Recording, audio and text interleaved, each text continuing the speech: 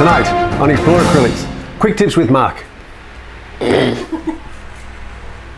So it's coming into spring here in Australia, and I have just realised just how much that transition of the seasons sort of impacts my paintings and the way that I paint. And I mention this for a reason, because there might be some strategies in there that are useful. I find that as it warms up and the colours get brighter, so my paintings tend to get bigger and I tend to get more expressive, and the colours seem to brighten as well.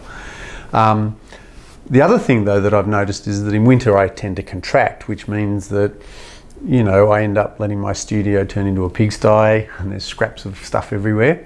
So I collect all the pieces of watercolour paper that are left over, things like that, and tape them out on board and do little studies on them.